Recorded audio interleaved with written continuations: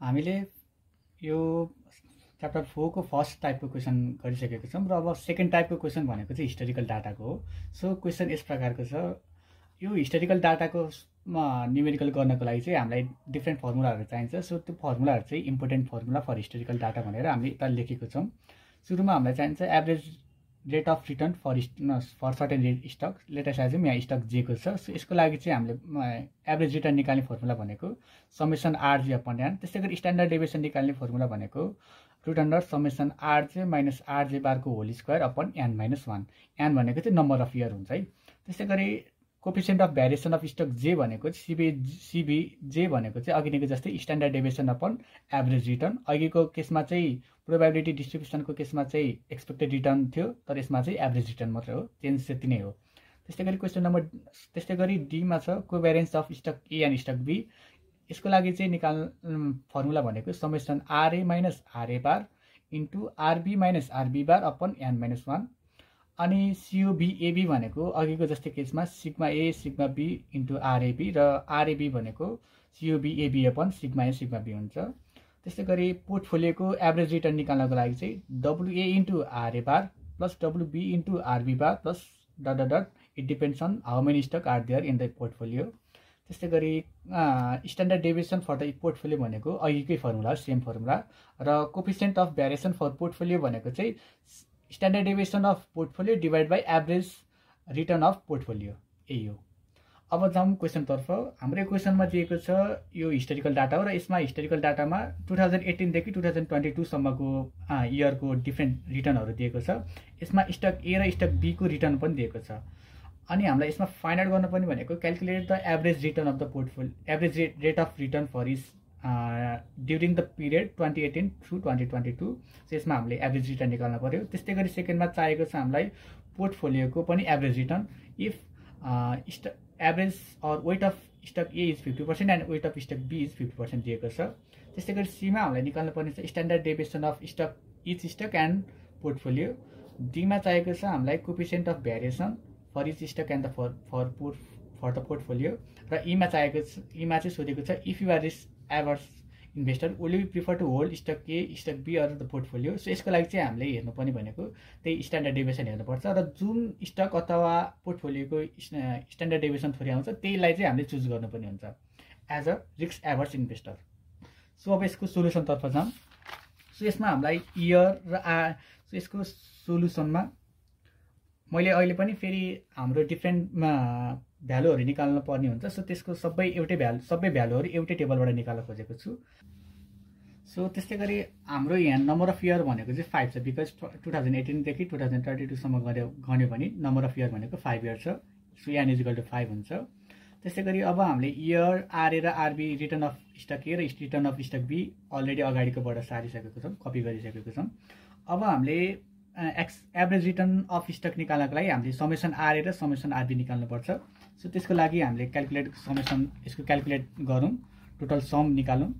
8 + 10 + 12 + 14 + 16 यो भनेको 60 आउँछ र यतापट्टि पनि 60 नै आउँछ बिकज जस्ट यसको अपोजिट रिभर्स भएको जस्तै छ।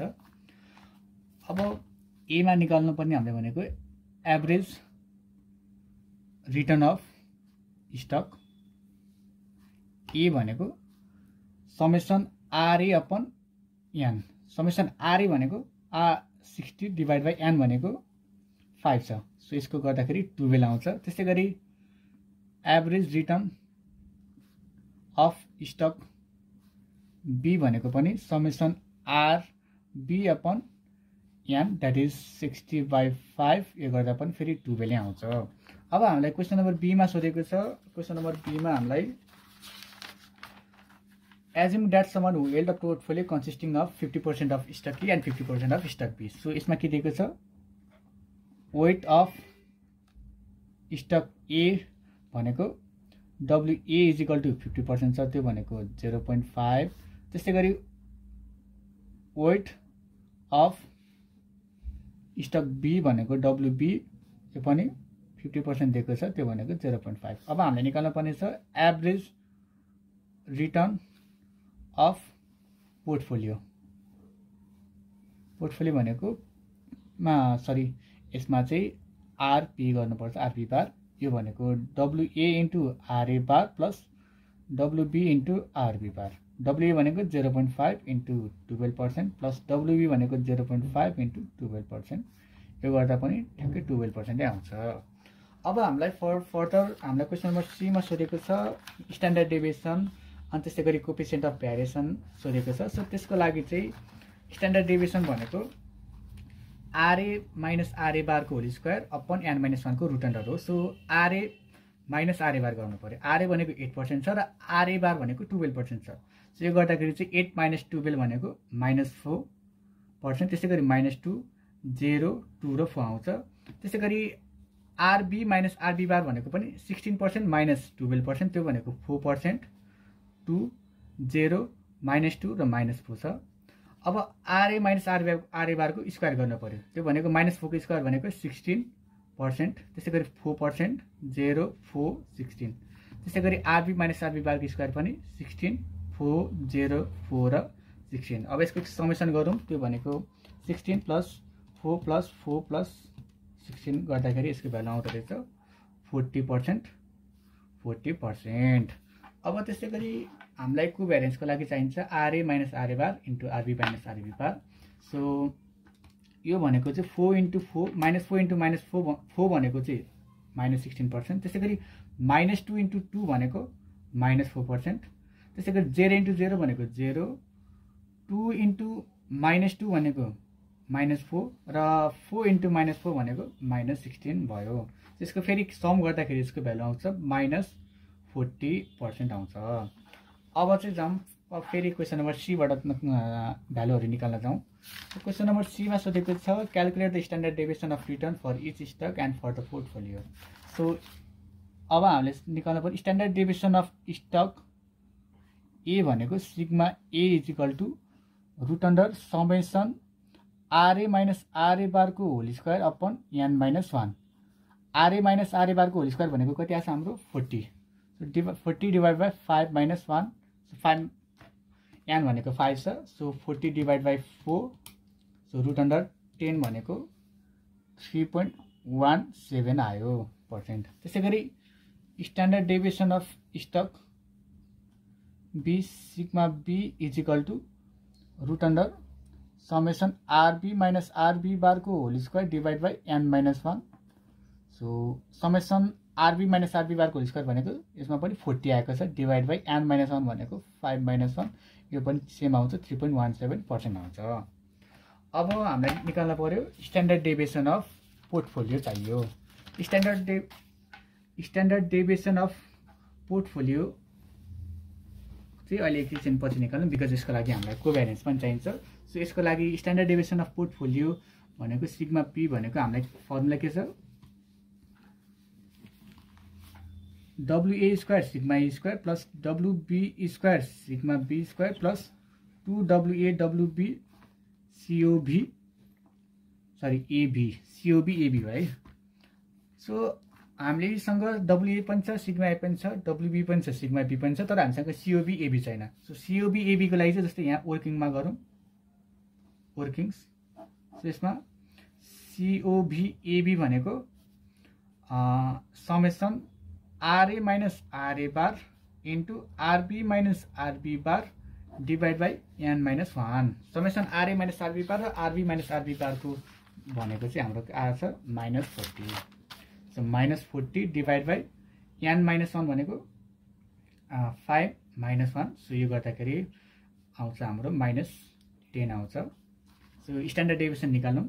Standard deviation is equal to यसको WA स्क्वायर भनेको 0.5 को स्क्वायर इन्टु सिग्मा ए भनेको 3.16 को स्क्वायर 3.17 को स्क्वायर प्लस 0.5 को स्क्वायर इन्टु 3.17 को square plus 2 into 0.5 into 0.5 into -10 यसको भ्यालु आउँछ 0.5 स्क्वायर इन्टु 10 प्लस 0.5 बिकज मैले 10 राख्नुको रिजन चाहिँ बिकज 3.17 को स्क्वायर भनेको अलरेडी 10 हो। So 0.5 square into 10 plus 0.5 square into 10 plus 2 into 0.5 into 0.5 minus sorry 0.5 into -10 छ, -10। सो यसको भ्यालु चाहिँ ठ्याक्कै 0 आउँछ। So root under 0, so standard deviation पनि 0 आउँछ। So standard deviation of portfolio भनेको 0 आयो। अब हामीलाई क्वेसन नम्बर डी ले सोधेको छ calculate the coefficient of variation for each stock and for the portfolio. So question number D को लागि कोएफिसिएन्ट अफ भेरिएसन भनेको सिबी अफ स्टकी भनौँ, सिबी अफ स्टकी भनेको सिबिए is equal to sigma A upon RA bar. So sigma ए भनेको हामीसँग छ 3.17 divide by RA बार भनेको 12 छ। सो 3.17 डिभाइड बाई 12 भनेको 0.27 आयो। त्यस्तै गरी सिबिबी भनेको sigma be upon R B bar, sigma be भनेको 3.17 divide by 12 that is again 0.27 र सिबिपी भनेको portfolio coefficient of variation of portfolio भनेको सिग्मा पी अपन आरपी बार। सिग्मा पी भनेको हाम्रो 0 आएको छ र आरपी बार भनेको अगेन हाम्रो 12 आएको छ। सो 0/12 भनेको 0 नै हुन्छ। सो हाम्रो coefficient of variation of A B र पी को पनि आयो, पी भनेको पोर्टफोलियो। अब लास्टमा ईमा हामीले सोधेको छ if you are risk averse investor could you prefer to hold stock A stock be or the portfolio भनेको छ। सो हामीले यो केसमा हेर्नुपर्ने भनेको standard deviation. So standard deviation of portfolio भनेको 0 आएको छ। त्यस्तै गरी स्टक ए को 3.17 र स्टक बी को पनि 3.17 आएको छ। सो यति मध्ये सबभन्दा सानो भनेको हाम्रो स्ट्यान्डर्ड डेभिएसन अफ पोर्टफोलियो आएको छ। So it mean that is 0 आएको छ।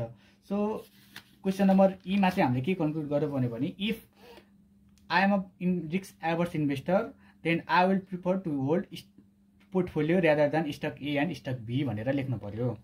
त्यसमा हामीले ईमा फेरि जो कन्क्लुजन लेख्नु पर्यो if I am a risk averse भनेको एभोइडर हो है, risk averse investor then I would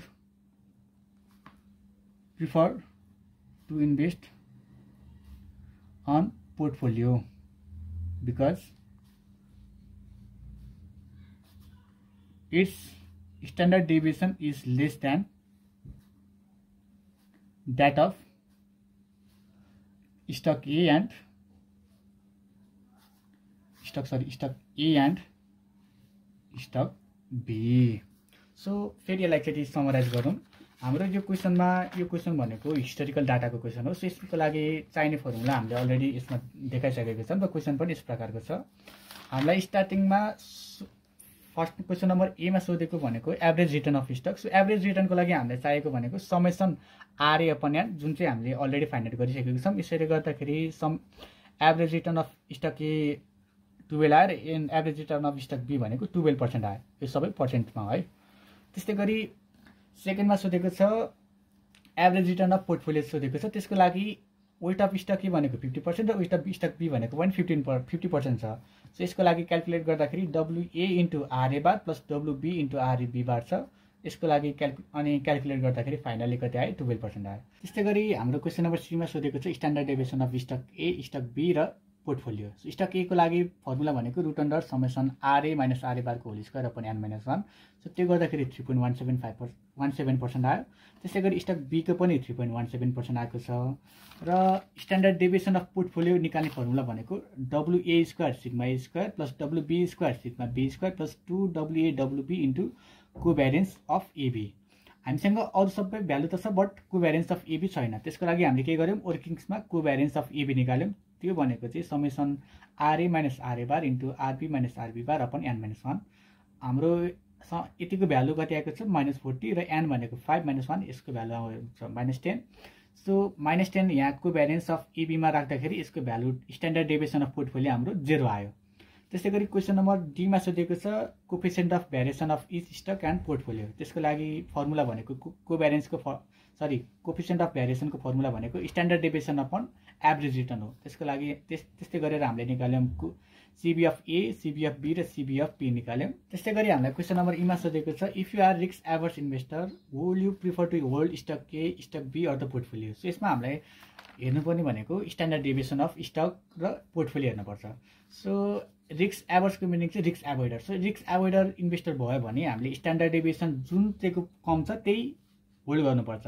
so यो केसमा हाम्रो के छ, standard deviation of portfolio is less than that of stock A and stock be. त्यो भनेको स्ट्यान्डर्ड डेभिएसन अफ पोर्टफोलियो सिधै 0 छ। So if I am a risk averse investor then I will prefer to invest on portfolio because it's standard deviation is less than that of stock A and stock be. So हाम्रो chapter 4 मा चाहिँ भएको numerical ए दुईटा mainly दुई टाइपको हो। यसमा चाहिँ प्रोबेबिलिटी डिस्ट्रिब्युसन डाटा र हिस्टोरिकल डाटा छ। हामीले ख्याल गर्नुपर्ने भनेको चाहिँ प्रोबेबिलिटी डिस्ट्रिब्युसन डाटामा चाहिँ हाम्रो एक्सपेक्टेड रिटर्न हुन्छ भने हाम्रो हिस्टोरिकल डाटामा चाहिँ एभरेज रिटर्न हुन्छ र बाँकी अलमोस्ट फर्मुलाहरू भनेको सेम छ र कुनै कुनै मात्रै डिफ्रेन्स छ। सो त्यो चाहिँ हजुरहरूले ख्याल गर्नु होला र यो फर्मुला पनि राम्ररी हेर्नु होला। आजलाई यति नै, र यस्तै भिडियोहरू हेर्नको लागि सर गुरुदेव युट्युब च्यानललाई सब्सक्राइब गर्नु र फलो गर्नु होला। हस्त, धन्यवाद।